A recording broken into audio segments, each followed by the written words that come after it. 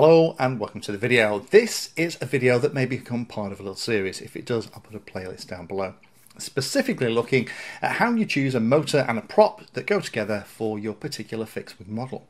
Now, I did a video a while ago about how I cheat. By cheating, I really mean what I'll do is take what the manufacturer of that particular model recommends and nick that idea, or I will find a plain or fixed wing model in my existing collection. It's a similar layout, weight, and look at what motor and prop is on the back of there, and I will copy that and put that on the new model if there isn't any other guidance. The challenge with this stuff is it tends to be a little bit iterative. Like with a Vorticont build that I did recently, I put a motor and prop on to try it out, and I was struggling with enough static thrust to get it launched into the air. So then we ended up doing some more static thrust testing because I wanted a system that would give more static thrust.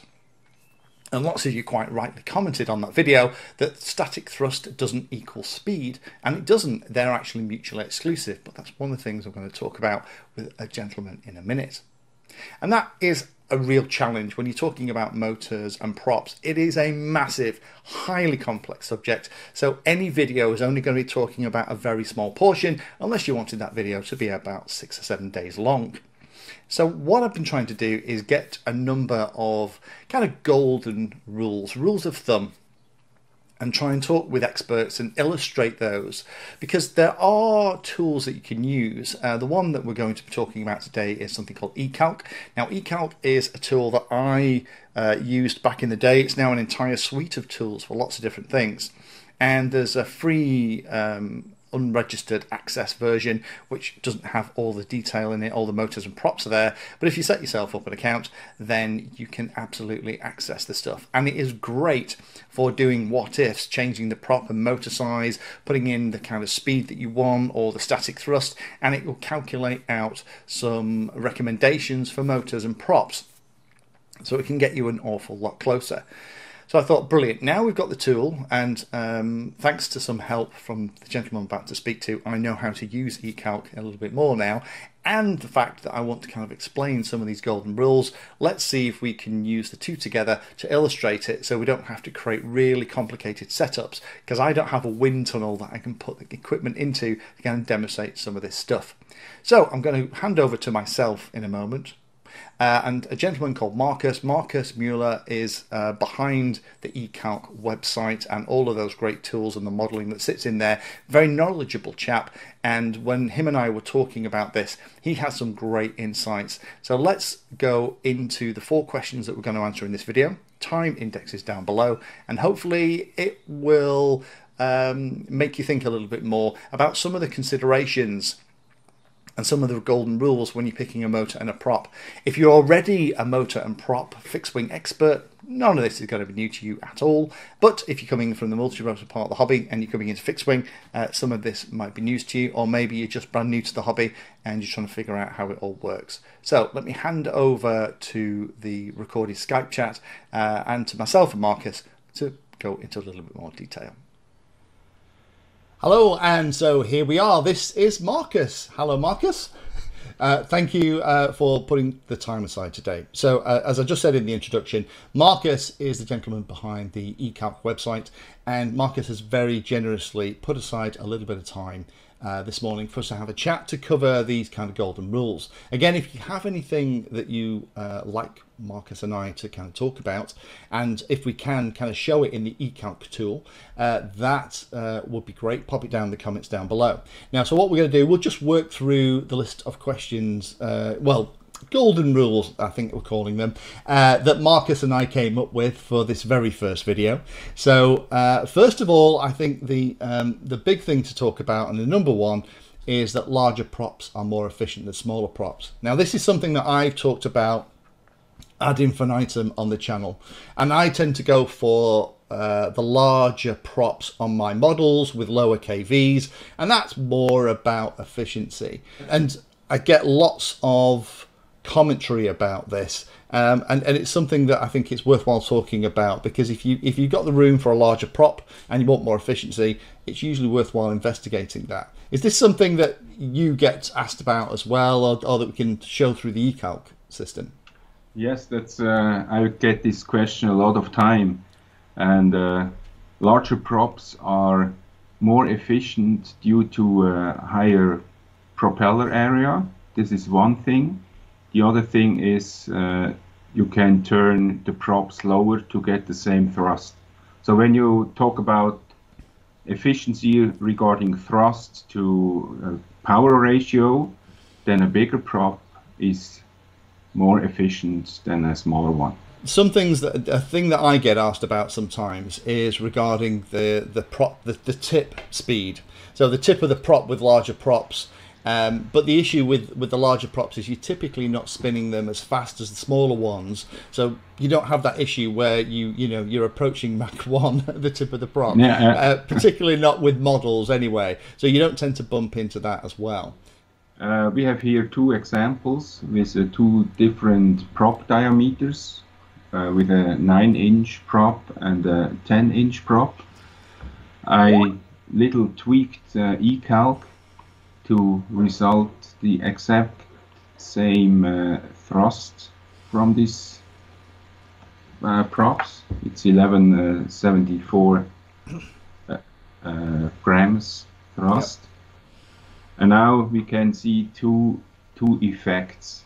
So the smaller prop turns with a higher RPM and it produces a higher pitch speed. And as you can see, the specific thrust, that's the ratio between thrust and input power, is higher on the 10-inch prop on the right-hand side than on the left-hand side on the 9-inch. Yeah. So when we're looking at the grams per watt, the higher the number, the more efficient it is. The more grams per watt we're getting. Correct. So we want the bigger number. So we can actually see that. That's a really good way to illustrate that and show that that is the case. Of course, some instances you can't swing the bigger prop because of space. Sometimes it's an issue of a scale model needing a particular type of prop. But where you can, using a slightly bigger prop will typically be more efficient.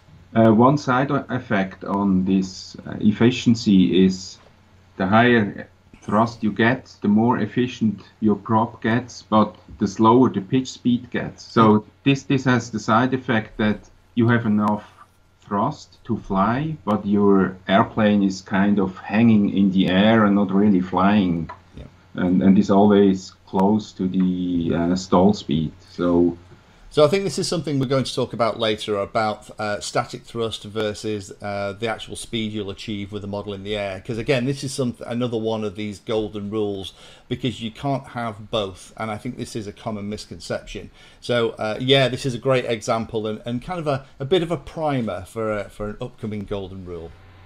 Okay, the next one we'll talk about then is one of my favorites, is talking about the difference of two-bladed props versus three-bladed props, and the fact that three-bladed props are less efficient than two-bladed props, which is why I always try and use two-bladed props on my fixed-wing models, and actually why I quite like two-bladed props on my multi-rotors as well, if I can get away with it. Can we talk a little bit about why that is?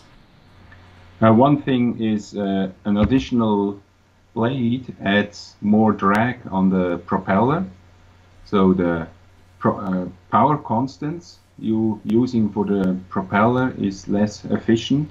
So you need more power to turn the same prop with three blades. That's one thing. Yeah, the power constant is a result of the drag itself. Right. So the drag is higher with an additional blade, and therefore the efficiency is less than a two-blade. Because the two-blade equivalence adds only a little more drag, and the additional blade adds much more drag. Yeah, I can show you an example, but be aware that the power constant is not adjusted to the three-blade in the following example. Yeah. Okay, on the left-hand side we have an 11-inch propeller three-bladed. On the right-hand side we have a 12-inch two-bladed propeller. Yep. We go down to the results, and as you can see we have about the same amperage on both props. We have about the same thrust and about the same pitch speed. However, here looks like the specific thrust on the three-bladed is better, but this is only due to the fact we did not consider the correct P constants for this propeller. Right, and that's that power constant you talked about, which a result of the extra drag, etc., means that it's less efficient at converting the power into thrust. Yes, that's correct. Okay. Here, Fiala. Fiala is a two-bladed prop. We have a constant of 109, and when we change to three-bladed, then it changes to 1.13. So that is the effect of adding more drag. So the next question is one that I think a lot of people don't realise. Now, I did a video a while ago where I talked, I'll link it here. I did a video a while ago where I was doing static thrust testing on a bench, and I was running props and comparing the static thrust that setup was producing against the tables that manufacturers produce. And the reason that I was looking for an increased static thrust on my particular model was because I was struggling to hand launch it. So I needed a lot of static thrust, because when you hand launch it, it's practically static air. You can't really throw it that hard. So I needed lots of push to get it into the air. Now, there was lots of comments on that, really good comments about, oh yeah, but that means it won't go very quick. And I want to talk about that here with Marcus, because that's exactly the thing. There is two things that you can have. You can either have lots of static thrust and low top speed on your model, or you can have lower static thrust and higher top speed.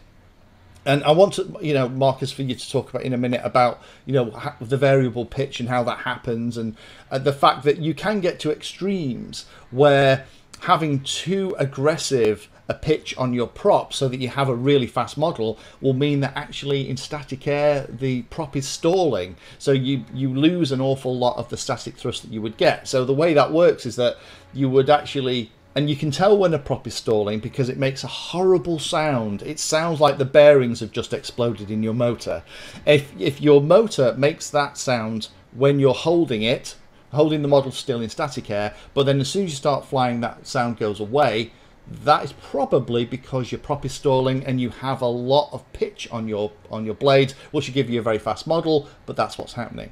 Now this is something that I think a lot of people don't understand. They equate a high thrust, lots of air being pushed backwards in a static thrust test, to the model going really quickly when you throw it. This is something that we talked about before, wasn't it, Marcus? Yes, that's correct. The main thing on this is, on a given propeller size in diameter, you can increase the pitch. So you can increase the pitch, and then you get to a certain level when the prop starts to stall in static conditions. And this is about 66% of the diameter. When the pitch is bigger than 66% of the diameter, the airflow over the blade tends to stall. You don't get the real static thrust out of the propeller that would be possible for this power you have. So let's talk a little bit of that, because that's really interesting. So I like that as a golden rule. I like little golden rules like that. So let's imagine we've got a 10-inch prop. If it's it's 10 by 6, you're probably going to be okay. It's probably going to produce all the thrust it can when at launch, right? Yeah. If you go with a 10-inch prop with an 8-inch pitch, that's probably going to stall in static air. It's probably and you're going to get a lot less static thrust out of it. And let's just, is it worthwhile us talking maybe a little bit about what stalling is and why it happens on a prop? Because again, I think a lot of people don't think about props as little wings that turn in a circle. Yeah, basically a propeller is nothing else than a little wing, and the airflow enters the blade and has to follow the blade to unlock the full potential of the blade to produce thrust. When you now increase the angle of attack, then you change the angle between the airflow and the blade. That means you increase the pitch, basically, and the airflow cannot anymore follow the blade, and then it starts to stall.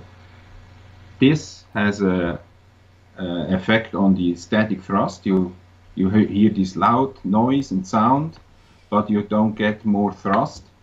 but the speed increases. The speed of the airflow behind the propeller increases, and as you increase airspeed with the airplane, this relative angle of attack reduces, and the pitch gets again traction on the air without stalling, and then you have unlocked the full thrust, dynamic thrust, and you get the high speed. And when the pitch essentially becomes 0, that's the top speed of the model. That's the maximum that the model can move. Is that how it works? With increasing airspeed, this angle of attack tends to go to 0 at the maximum speed of the airplane. The way I'll describe this, because this sounds really weird and funky, and how the pitch is changing in with, you know, because it's relative to the passing air that goes over it, and why at static static thrust you have a very high angle of attack, but then as you start moving, because the air is passing over it, the actual angle of attack is effectively reduced, which means that stalling stops. But the way I would describe it is having an awful lot of static thrust on a model. You can kind of think of that like first gear in a car. It's very easy to get going, but you can't go very fast. The other way to look at it is when you have a very high pitch on your blade.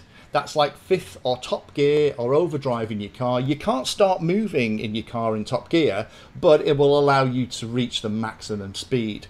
And again, those are two completely different things. You can't have both. You can't have a gear that allows you to pull off at the lights after they've gone to green, and you can't use exactly that same gear to reach 150 miles an hour. That's why we have multiple gears in a car. Unfortunately, with a plane, we have one fixed pitch. So in reality, what we have to do as pilots is we have to choose a gear in between first and fifth, depending on the kind of characteristic that we want. If you want a prop hanging plane, where it's 3D and it's going to be suspended from the prop, you're going to want a lot of static thrust. So you're going to want more towards the first gear. So you might want first or second gear equivalency. And apologies for pushing this analogy a little here. The other way, if you want something that's going to go like stink, then, you know, if you want a 120 mile an hour plane, then you go for something with extremely high pitch, and accept the fact that that means that when you start off and you're launching, you might actually be in a stall condition with the prop, and you're just going to have to deal with that and have a longer runway or something to allow it for the air to reattach to the top surface, so you get the maximum thrust. So it's a trade-off. Hopefully that explains it. Either you have high acceleration or you have high top speed, but you cannot have both on a single gear. Fantastic, great. I'm pleased you agree, because sometimes using analogies like this, you have to abstract some very complicated things, and occasionally the analogy isn't perfect. But I'm pleased you follow it. Yeah. So for everyone watching, hopefully that explains a little bit more. I think we've probably got time for one more question that we'll do on this video, and we're going to go right to the bottom of the list that we've got here, which is a really interesting one that Marcus and I were talking about, and it's because we've just talked about the fact that changing the pitch essentially changes your top speed. Think of it like that. But also there's the change in diameter as well, because it might be that for your particular motor, and again, this is something you can test by messing around with eCalc, it might be that for a particular motor, you might keep increasing the pitch to try and get more and more speed with a particular prop. You might actually go over the power that's available from that particular motor. And the cool thing about eCalc is it'll actually show you that and actually warn you when you're being a little bit adventurous with your power system. So it'll warn you when you're pulling too much amperage for the ESC you've spec'd, when you're pulling too much power for the motor you've got spec'd. But the other dynamic here is that as well as you've got the pitch that changes, you've also got the diameter of the prop. And those two things change the amount of amp draw from your power system, and ultimately the amount of wattage that's being consumed in really different ways. And lots of people just say, well, you know, if you take an inch off the prop, you can add an extra inch of pitch. You know, I've heard those kind of ideas being talked about, but actually the relationship is slightly different. Marcus, can you talk a little bit about that, about, you know, from your experiences of, you know, changes of pitch versus changes in diameter and what that means in terms of amp draw? Changing the pitch has a linear effect on the amperage. So when you add 10% more pitch, basically your amperage will go up 10%. Increase the diameter, the power consumption will increase with power of 4. So that means when you add 10% more diameter, your amperage will go up about 40 to 45%. So that has a huge effect on power consumption. Okay, here is an example with a 11 by 5 propeller. We drawing about 15.4 amps. Yep. So now we're increasing the pitch by 10% to 5.5 inch and show what's happened. So the amperage increases about 1 amp. This is less than 10% due to the effect of voltage sag, but it increases not very radical. Okay. So we go now to the example when we increase the diameter by 10%. So the result's about 12 inch. Mm-hmm. And now look what happened. So the amperage goes up considerable. About 3.3 amps. Wow. Okay. It's not dimensioned 40%, also due to the effect of voltage sag. With all of the things being, caveat, the whole power system has to be taken into account. But you could sacrifice an inch of diameter for a couple of inches of additional pitch if you wanted, and get, again, kind of change the gearing like we talked about on the car. That's really interesting. I do like the fact that you can just plug the numbers in and just see what you're doing on stuff like this, rather than having to put things on a bench and run the tests. So that was a quick 4 questions. Well, actually, not that quick. It took Marcus and I a little bit more to talk about it. And the original recording for this versus the one you've just watched was an awful lot longer. I've cut it down significantly. This is, as I said in the introduction, the whole stuff about motors and props is a massive topic. But this is trying to abstract a lot of these complexities into a very simple level that the majority of people watching can understand using things like the analogies. So if you are a motor and prop expert, then I will appreciate that Marcus and I have not dipped in very deep into these subjects, and that is intentional. We're trying to make this presentation, this video, as easy to understand as we possibly can. However, saying that, I think Marcus and I are interested to see the reaction to the video. And if you have any other questions, because we did have another 5 or 6 that we've got on our list, and I'll give you an idea of the kind of stuff that we were going to talk about some of the tips and tricks for converting IC and glow to electrical power systems. We were going to talk about, some of the tips and tricks you can use after a flight with motor temperature to figure out whether or not you are pushing it, if you haven't already checked your setup with eCalc. There's some other things as well we were going to talk about. If you have something you would like Marcus and I to discuss and to illustrate with some of the eCalc stuff, then do pop it down below. Marcus, I need to say a massive thank you for you putting aside the time this morning to kind of run through this. I know this isn't something that you do a lot, but it's great. Rather than me just sat here banging on about because again, I'm a pilot with my own experiences and biases. It's great to speak to somebody like you that's actually got the technical background and that's also capable, like me, of not dipping too far in. So thank you very much for that. Last thing about it, again, the tool that we're using here is the eCalc tool. The links down below on how you can sign up. The eCalc tool, the free version, if you don't sign up for it, will not give you a full list of the props and motors. If you sign up for it, then, as I'm showing here on the screen, you get access to all the motors and props that are in there. All the motors and props in the world do not exist within the tool, but using it, you can absolutely test hypotheses and things you want to check out, just like we've been doing in this video, and it saves a lot of trial and error and potentially buying incorrect motors and props and ESCs and getting into trouble. So thank you everyone for the time. Thank you, Marcus, again, And like I say, if people like the video, give it a thumbs up and let us know what you want to know. And if there's enough interest, Marcus and I will come back and we'll carry on talking about motors and props. Thanks, everybody. Goodbye. Thank you. Bye-bye.